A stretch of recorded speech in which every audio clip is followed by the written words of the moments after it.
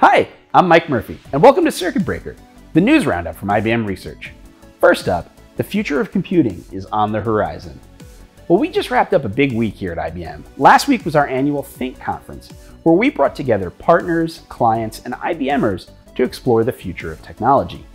Rounding out the week's keynotes was a talk by IBM Research AI head Sriram Raghavan, IBM Quantum head Jay Gambetta, and IBM Research Science and Technology Director Zaira Nazario about where computing is heading. There were two big areas of focus. The first was realizing the near-term goal of quantum advantage with quantum-centric supercomputers.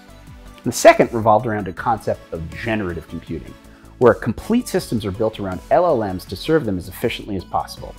Together, the group sees these two paradigms opening up powerful new ways of working.